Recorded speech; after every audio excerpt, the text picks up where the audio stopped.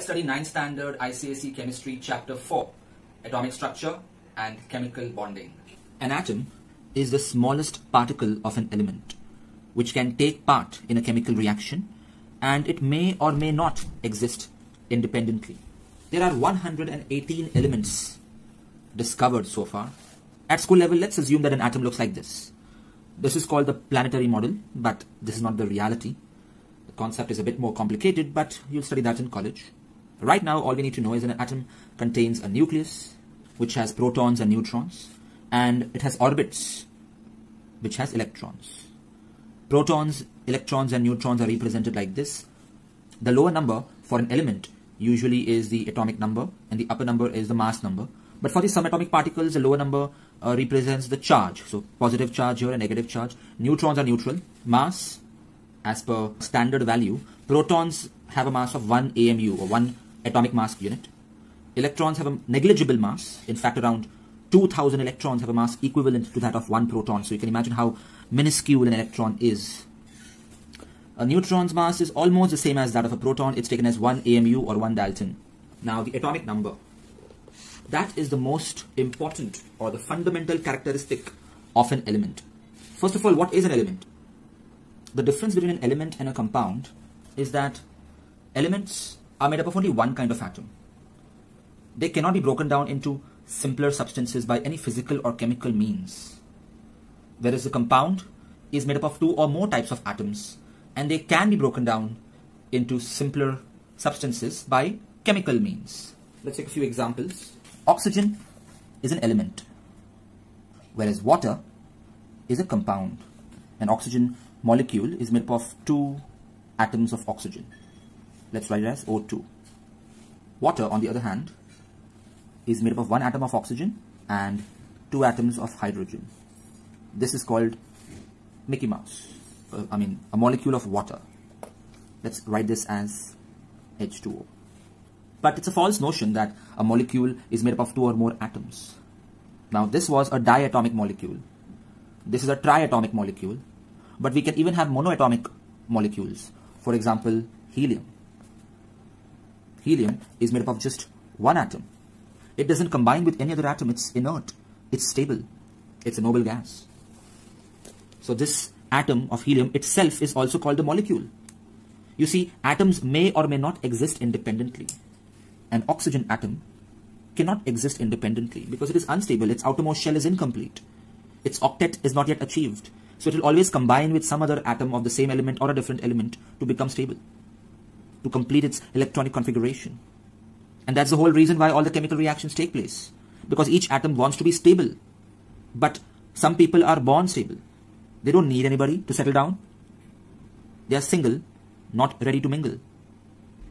Like noble gases, even noble metals, for example, gold. It's monoatomic. In fact, all metals are monoatomic molecules. They can exist independently. So here this atom is also called the molecule. For compounds, we cannot have atoms. We cannot have an atom of water. We can only have molecules. So next, let's say glucose. So that molecule is C6H12O6. That's the smallest particle of this substance which exists independently. It has totally 24 atoms. On the other hand, chlorine is diatomic.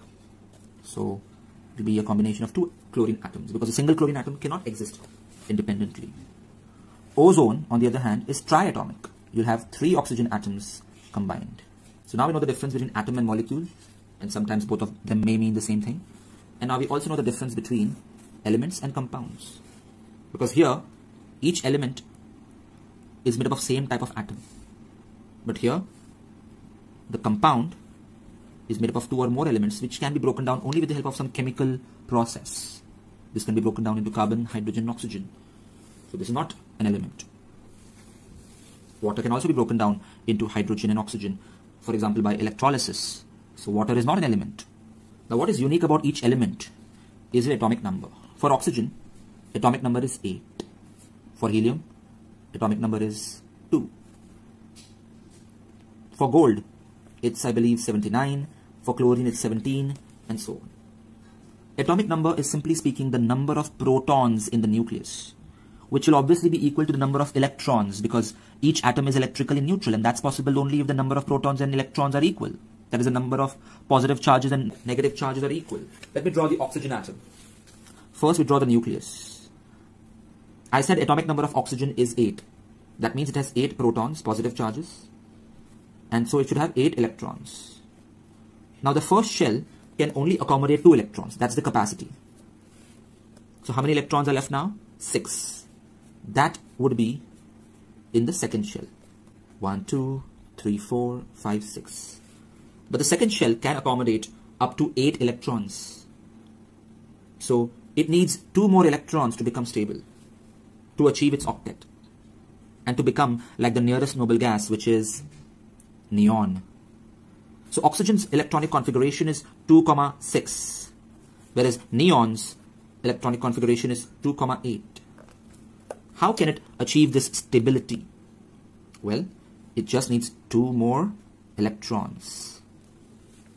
And it can get those 2 electrons either by gaining it from some other atom or by sharing it with some other atom. That's the reason why oxygen reacts with anything to become stable. But note how, after gaining the 2 electrons, its atomic number is still 8. Even though the number of electrons will now become 2 plus 8, 10. But we still say atomic number is 8 because atomic number is the number of protons. Since now there is an imbalance between protons and electrons, this would have more negative charge because electrons are negative. So it will be charged 2 minus, means, or 2 negative signs here. And we call this an oxide ion, that is O2 minus. If it has gained 2 electrons. I'm not talking about when it shares 2 electrons. So the difference between an atom and an ion is that, number one, ion is charged, atom isn't. An ion has its outermost shell complete. An atom, it may or may not have its outermost shell complete. Ions can exist independently only in solution form or in plasma state, but atoms of elements may or may not exist independently. If it's a noble gas or metal, it may exist independently, otherwise it can't. Then what is atomic mass number? Atomic number is number of protons, but the mass number is the number of protons plus number of neutrons. So here it's 16. Oxygen's mass number is 16. But note that the number of neutrons is never fixed. It's possible that instead of 8, it has 9 neutrons. Then what would be the mass number? It would be 17. That's possible. That is called an isotope of oxygen, although it may not be stable. Isotope means atoms of elements having the same atomic number, but different mass numbers because they have different number of neutrons. Note that number of neutrons don't matter as far as chemical reactions are concerned, because in chemical reactions, the only thing that participates in the reaction is the electron, which depends on atomic number, not the mass number. And when we calculate the mass number, we are adding protons and neutrons. Why not the number of electrons? Because as I said, electrons hardly have any mass. So we can ignore that. Now, if I tell you that the mass number of chlorine is, let's say, 35, what does this information tell? Well, there is a lot I can say by looking at this. Atomic number is 17, means its electronic configuration is 2, 8, 7. It means it has 17 protons, it means it has 17 electrons. And it has 35 nucleons, that is protons plus neutrons. But out of that, 17 are protons. So how many neutrons are there? 35 minus 17? 18 neutrons are there. So I found the number of neutrons also. I can even draw the diagram of chlorine atom now. Chlorine nucleus will have 17 protons and 18 neutrons. Then the first shell will have 2 electrons. The second shell will have 8 electrons. You should draw all diagrams only with pencil and a compass or a pro circle.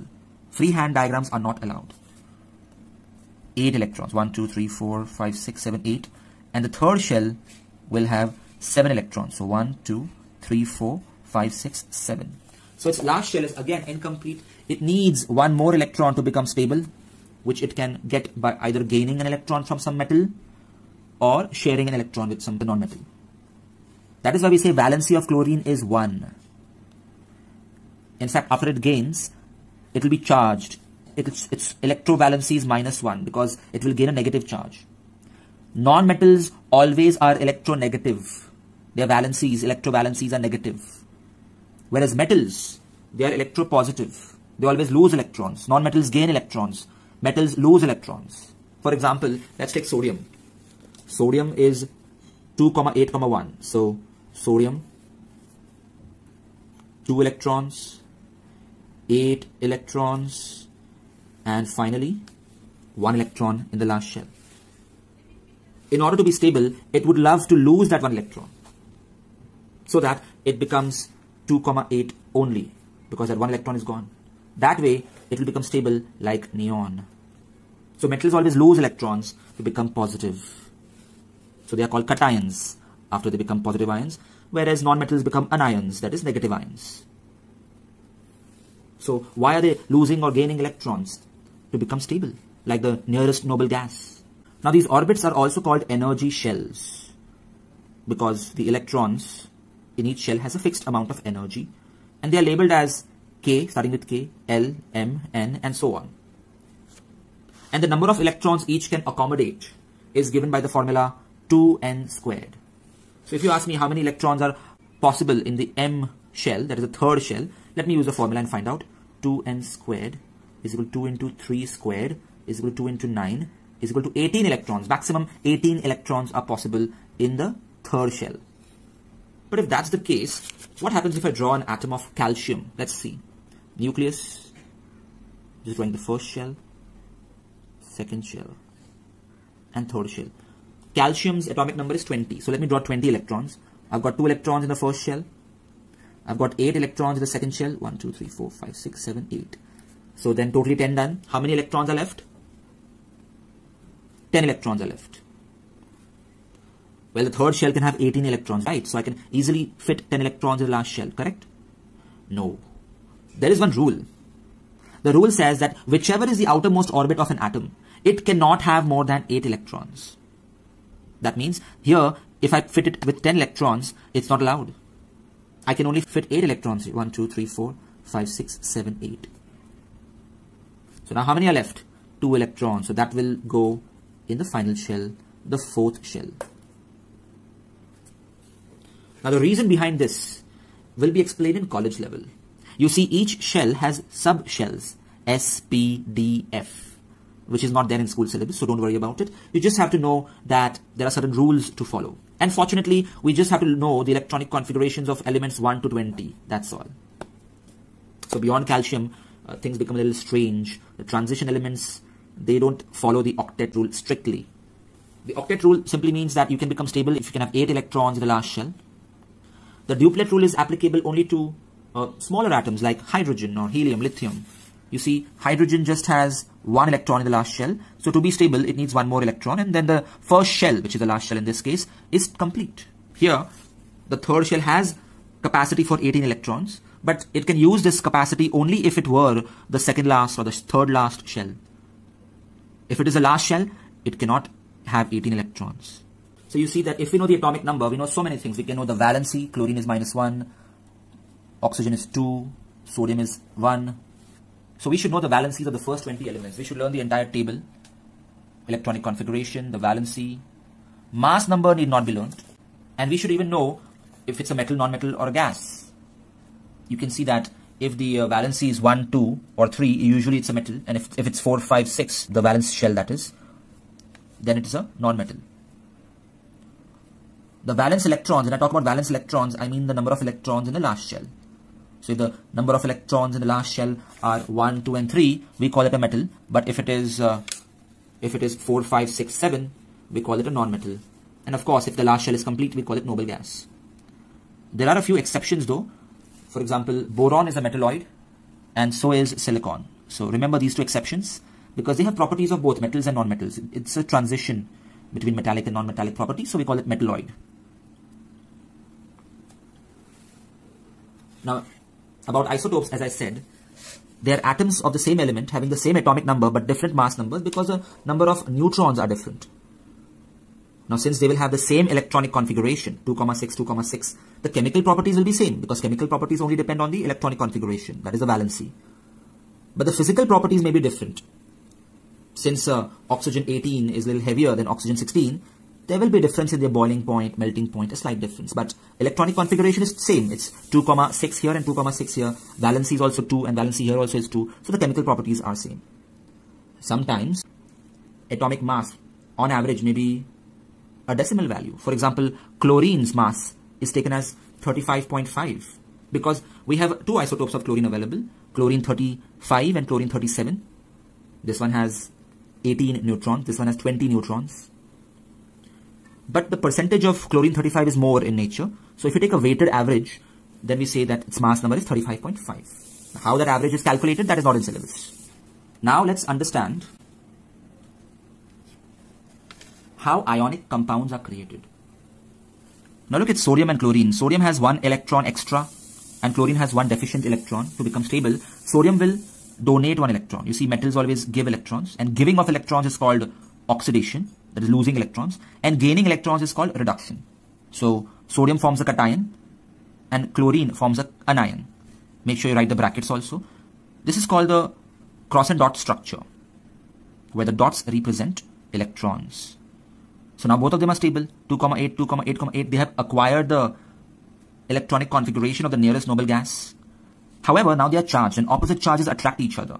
So they stick to each other to form NaCl. A molecule of sodium chloride is formed, and since there are ions involved, it is called an ionic compound or an electrovalent compound.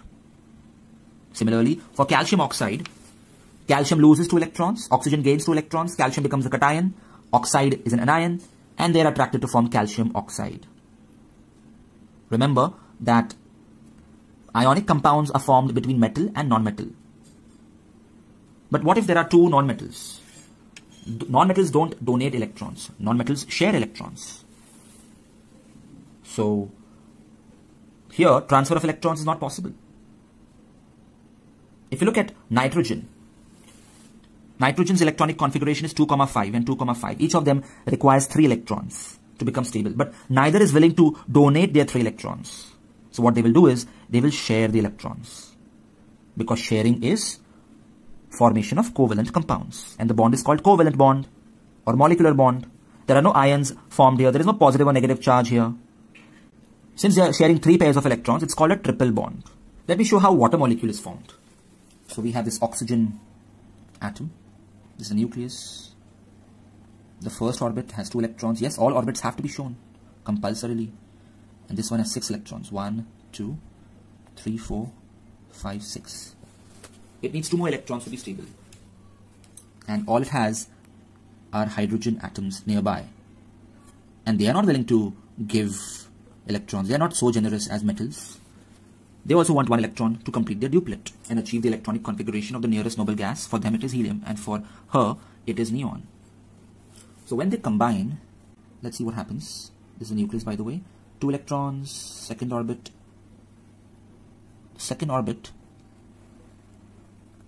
1, 2, 3, 4, 5, 6. And let me draw a hydrogen atom. You have to draw this with a compass or with pro circle. You cannot draw it freehand. Hydrogen's electron here, hydrogen's electron here. So you can see that now oxygen seems to be having 8 electrons in a last shell, so it's stable. Hydrogen seems to be having 2 electrons in its last shell, so that is also stable. So see, the atoms have become stable by cooperating with each other, and here we say that hydrogen single bond oxygen single bond hydrogen. So there are 2 single bonds. 1 bond simply means a pair of electrons are shared. And covalent bonds are formed only between nonmetals. Hi students, this is AJ sir. If you like this video, press the like button. If you would like to enroll for my online test series or online lectures, email me or message me on Instagram. Check the description for more information.